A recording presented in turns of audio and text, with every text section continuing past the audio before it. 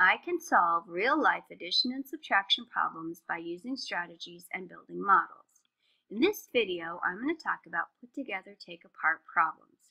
When you have a put-together, take-apart problem, you're either going to have an unknown part or an unknown whole or total. In this video, I'm going to solve and think aloud an unknown part problem. Please listen and follow along. Jason put 7 large plates and some small plates on the table. Together, there are 16 plates. How many plates are small? As I think about this problem, I'm going to visualize what happens in my mind. I'm picturing 7 large plates and a number of small plates on a table for a total of 16. Now I'm going to ask myself, what information am I given?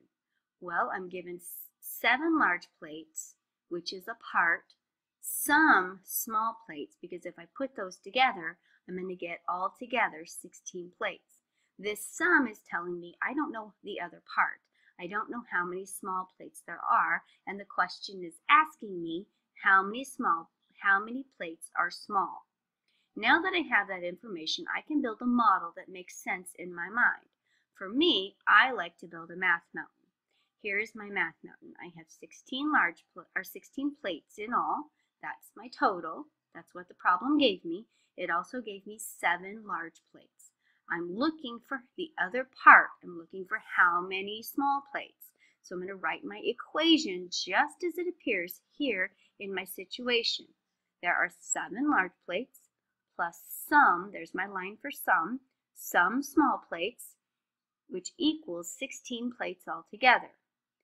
Another way to solve this would be to take the 16 plates in all, subtract the 7 plates, that's a part. The whole minus a part will always give you the other part.